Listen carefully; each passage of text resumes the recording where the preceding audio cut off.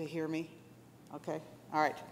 So when I was asked to do this talk, I've done a couple of talks like this and looking at like my top 10 articles for the emergency department or for trauma or what have you.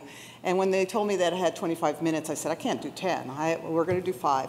So then I went to the physicians I work with and said, hey, can you give me some topics of what you wanna do? So of course, I have to make sure that every one of these topics has someone that it gets linked to. I'm sorry, Dr. Vale, but I really want to give you one, but I'm not really sure which one I want to give you. So that's the only disclosures that I have. They have not given me any financial relationships. I think maybe I need to have some, and so if you can talk to Dr. Vale and Dr. Who to help me with that, we'll do really well. This is Dr. Who's topic. I went to him, I said, he's going, oh God, no. I went to him and I said, hey, you know, I need something that's gonna be a little bit more fun. I have one. You know, it's not kind of fitting in here. And so Charles said to me, well, why don't you look at the chewing gum with illeuses? And, you know, I thought, you know, that is something that I do every single day. I walk up to the floor and I ask my patients, how was your night? How is your pain, and have you pooped? Because I can't let half of these patients go home, as you know, until they end up pooping. So this is why I decided to do this. So this was done, a study that was done out of the University of Bristol in England, and it really looked at post-op ileus and the causes of it and how it really relates to the recovery of our patients and how we can really decrease some of the length of stay for our patients. So we all know that the causes of ileus are manipulation of the bowels. You know, when the docs are in there kind of going like this, who knows what the heck they're doing with the bowels. I think it looks like that they're, you know, making sausages when they're doing what they're doing. The other thing is that, you know, the anesthetics that we're using. And then on top of that, we need to make sure that we're giving them pain medications. So with all those things that we've done, half our patients can't poop, and then I have to keep them there for longer periods of time, and then give them other little things like the Dulcolax suppositories, the max citrate, the enemies, or whatever. And then I've made really good friends with the nurses that I'm working with. So according to this article, it says that gum chewing really is a way to kind of tease the brain, and it's called sham feeding. And what it's saying is that I'm kind of telling the brain that, you know, I'm really eating, and it's really thinking about encouraging some GI motility through my cephalic and vagal stimulation. So we all know that there's a lot of literature that's been extensively looked at, and what these authors looked at was couple different things. They looked at, their search terms were gum chewing, chewing gum, ileus, and post-op pain, or post-operative. And what they came up with were only 6 articles that fit this criteria. But then they wanted to narrow it down a little bit, and what they did was they looked at not only the post-op period, but they wanted to look at when they had flatus, when they were able to stool, and then the other piece was the length of stay. And then one of the articles really looked at clinical complications. So these are the 9 articles that they looked at. And as you can see, they're pretty much all kind of colon resections when they were looking. These 9 trials were all random controlled, and that was for our research nurse to make sure that she knew that I was doing the right things when I was looking through these.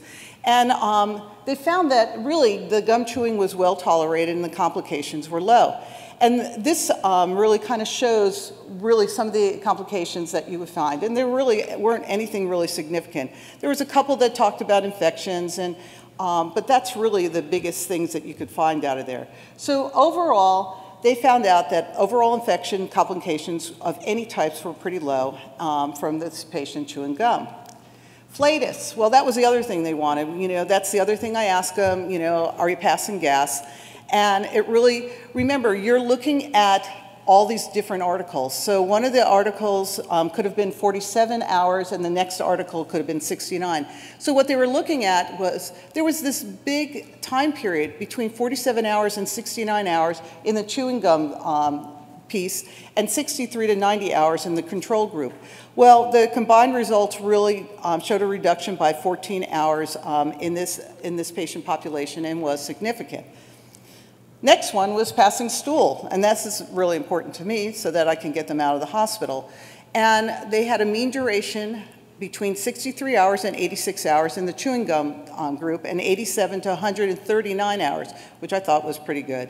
They found significance in there, and the time to bowel movement by 23 hours. So again, we improved this piece that we seem to think that, is, nothing very important, but really for some of these patients, that's a day in the hospital. So length of stay was my other thing that I looked at, and yes, it really did. They looked at 4 to 13 days in the in the chewing gum group, and 5 to 14 days in the control group, and essentially they found that they were able to reduce it by 1.1 days. The only outlier was this one group that was right here, because their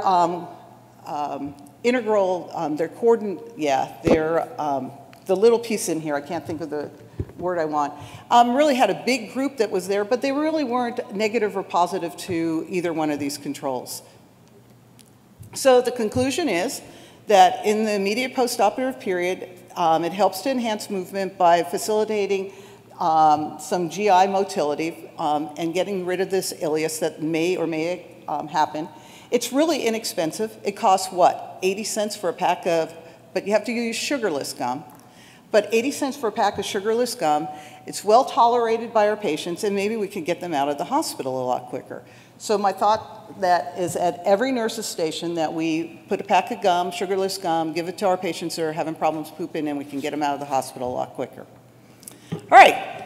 We've talked about some of this already. We've looked at geriatrics and some of the geriatric protocols, and really we're not really taking good care of our geriatric patients.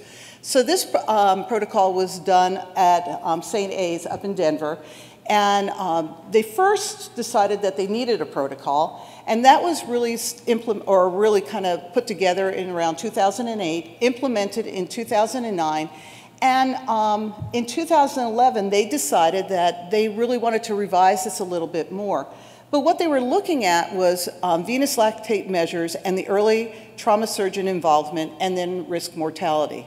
So this article was out of the Journal of American Geriatrics, but the first piece to this was done and shown at the Journal for Society of Nursing Trauma. Pam Borg was a big proponent of this, and then she's done a couple of presentations also for it. The overview was to investigate where the implementing geriatric resuscitation protocol that used a lactated guided therapy with early treatment by the physician is associated with lower mortality through the early recognition of occult hypotension. And really, when I was listening to Dr. Moulton's lecture yesterday, I'm thinking, oh my gosh, can you believe that if we put these two technologies together, this protocol and that technology, wouldn't we be able to take care of our geriatric patients so much better? So I've given it to our, one of our other research nurses and to Dr. Hu, and I said, hey, we need to get this stuff so that we can try to look at some of our geriatric patients.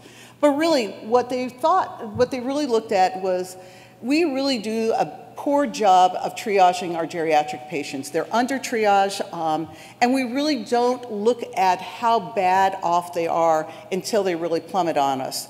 The frequency is really underestimated by what they do physiologically. They have poor physiological reserves. And again, the other things that they come with are, they come with their comorbidities, and they come with that polypharmacy that we have to deal with. They also looked and found that there were really few resus criteria or protocols to be used for the geriatric population. There were some guidelines that East had put out and looked at about base excess and lactate levels for the treatment of shock, but they really didn't address the geriatric population. So that is why they went ahead and developed this protocol and then implemented it. So their hypothesis was lactate-guided therapy with early trauma surgeon involvement would be associated with lower mortality, particularly for individuals with recognized occult hypoperfusion. So the protocol is this. This is the revised protocol. What they did was they thought, hey, I need to be able to have some kind of serial lactate levels. And so they decided in this that they would put those serial lactate levels into play and have specific times to go ahead and draw those lactate levels.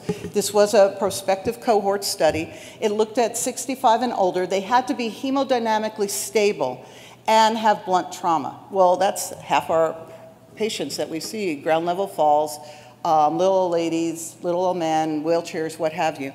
They got an N of 2,000, and this N looked at from pre to the first protocol implementation and then to the second protocol implementation.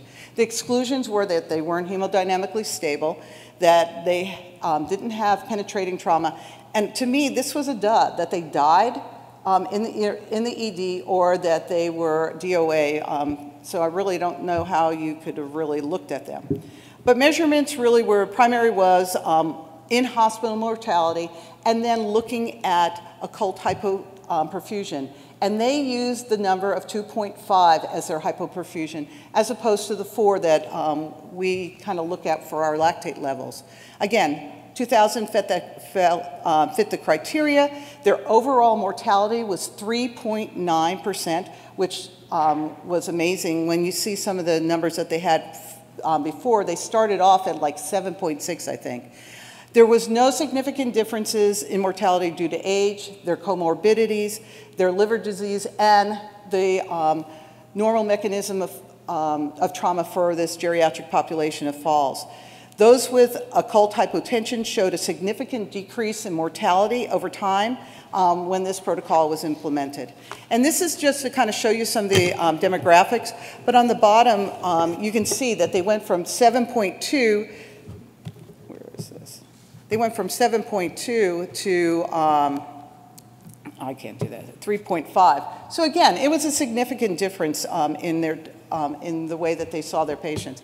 And then the other piece to it is, this is showing you from the time of the implementation of the protocol to 2001, how the significant decrease that they had. So the conclusion is that older adults respond to trauma differently because of comorbidity conditions, polypharmacy, and inadequate cardiovascular responses to trauma. So just remember that, you know, when we're doing this piece, that don't feel good about your trauma patient being that 120/90 because they're probably hypotensive at that point in time.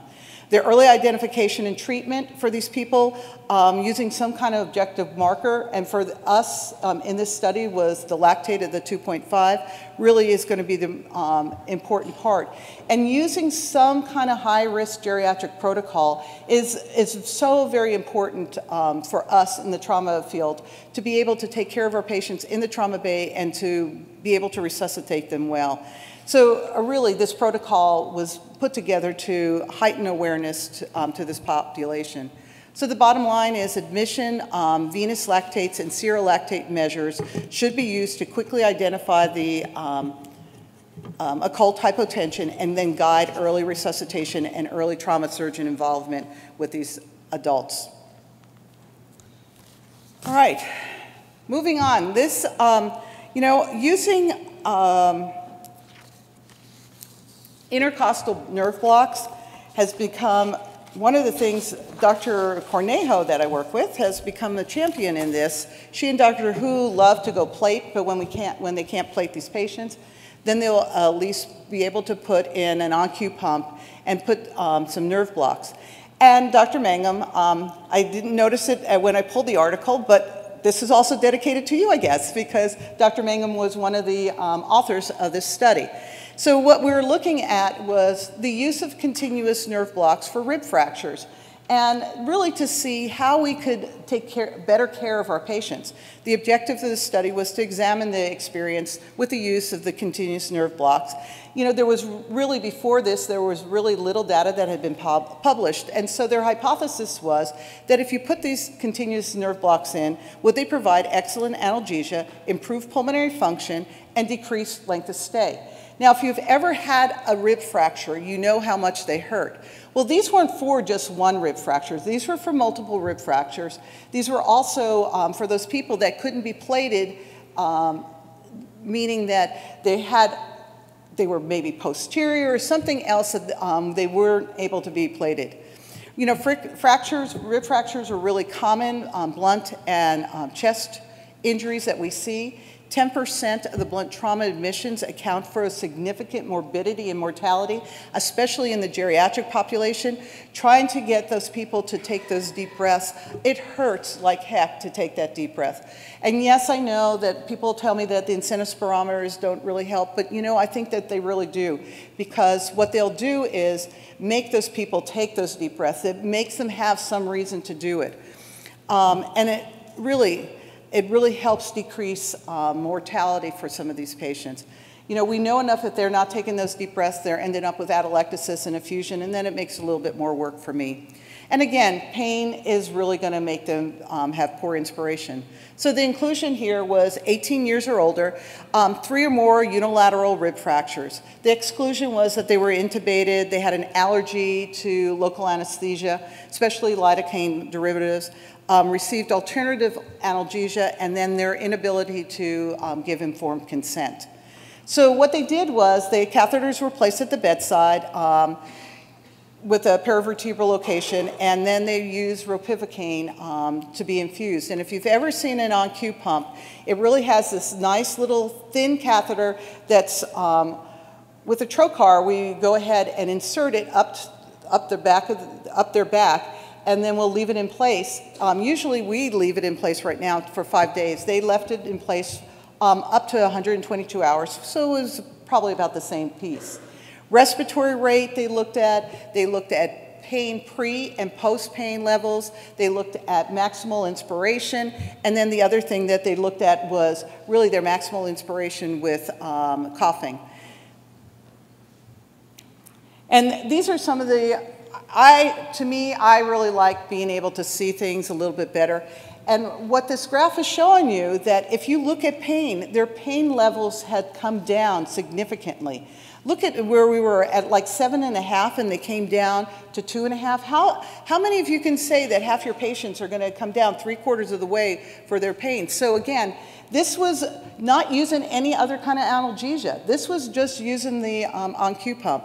Again, the pain with a cough, it really came down 3/4 of the way, so 75% reduction. Again, maximal inspiration, after they put the block in, they were able to take those deep breaths, and so they were able to decrease their amount of atelectasis and effusion that they would have. And then again, my length of stay was pretty much cut in half. So again, the catheters on average were there for about 122 hours. Most of them were placed within the first 24 hours of admission. 75% were within the first 12 hours. And that's a really important part to really get good pain control with your patients. 80% of these patients were discharged home. You know, it's really simple for people to understand how to pull the catheter. It's not rocket science. It's easier than pulling an IV out. So teaching them how to pull the catheter out was, and how to maintain the catheter while they were at home. 51% had pneumothoraxes and that needed a chest tube on their admission, and 31% had flail chest, but no other pain medications were used.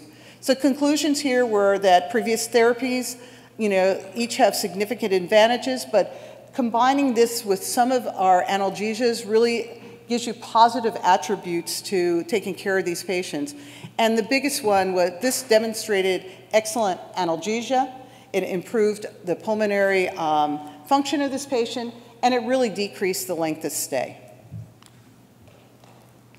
This is one of the topics that we were just discussing at our last meeting, and Dr. Fillmore is our newest attending, and Dr. Fillmore is so into taking care of soft tissue injuries. He's become the boy to take care of them. So, and with soft tissue injuries, we talk about compartment syndrome with our tibial tib-fib fractures, but we would also have to talk about tibial plateau fractures and the amount of soft tissue injury. Now, this is not a review, this is a review article. It is not a research project, but what it really did was, that to me, was really go through some of the basics that we need to remember when we're taking care of these patients. There was effective management, knowing that we have effective management of soft tissue injuries, really with these isolated tib fib fractures, will give us favorable outcomes if we take good care of them. The article highlighted the unique aspects of soft tissue coverings of the proximal tibia and how commonly they were commonly injured, the increased risk of complications following it, and then again, some of the things that we could do to avoid any additional injuries. Well, when they looked at it, they first looked at what were the mechanism of injuries. First, they looked at direct versus indirect. So the direct was really the pedestrian being hit by the car, getting hit in the knees, and then sustaining this tibial plateau fracture. A lot of energy had to be absorbed during that period of time. It really, because of all that energy and causing it to get a tibial plateau injury, you had to think about all the energy that was expanded to, to the tissue around it. The other indirect one was axial loading, and again, this was another high energy piece. The common pathways were the soft tissue edema and then the inflammatory responses that were going on. This led to some venous compromise that led to some hypoxia, and then it led to some additional tissue injury. Again, the biggest thing was that with all that, you may end up getting some blistering, you may get some untreated tissue that's underneath that you're really not paying attention to.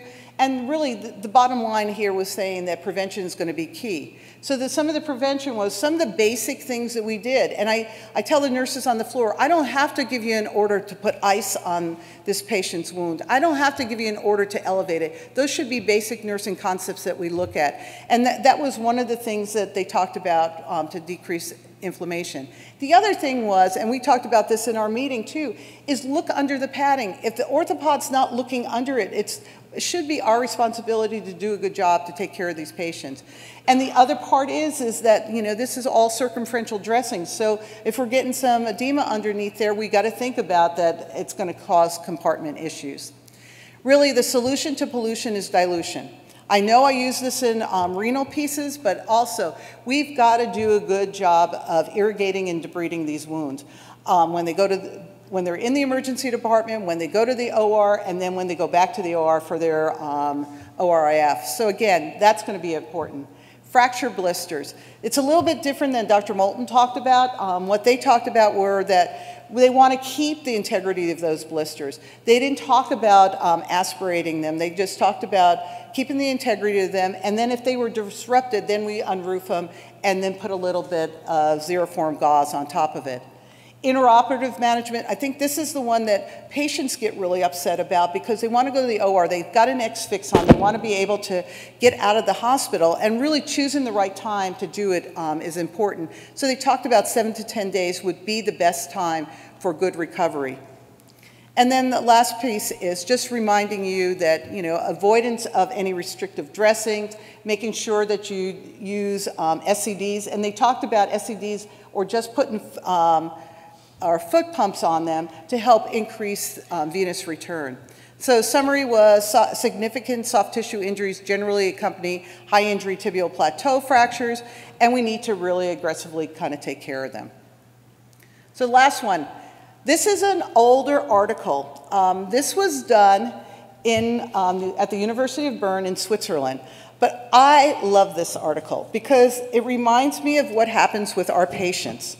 Because at least at our facility, our patients love each other in all different ways. They may use a baseball bat, they may use a tire iron, but they haven't read this article to teach them really the difference between a full bottle and an empty bottle. So how many of you think that the full bottle of beer is going to cause more damage than the empty bottle? Who thinks the empty bottle is going to do it? Who has no idea? Okay, I'm going to let you go out and get a bottle of beer and then with your friends figure it out. But somebody did this study and they looked at you know, beer bottles, you know, that when they break, yes, you can have penetrating trauma, but they also tested fracture patterns and looked at them. What they did were they took 10, 6 empty and 4 full, and dropped a steel ball to see how they would break and which was their threshold. The result was empty withstood about 10 joules more than the full bottle before it broke. And the beer, because the beer is this carbonated beverage, it really puts a strain on the bottle and the beer that's inside. So the conclusion was that the empty bottle of beers are sturdier than the full ones, and in theory, both can fracture the cranium. But really, if you're going to use that half liter of beer, you know, drink it first and then go ahead and hit your friends with it.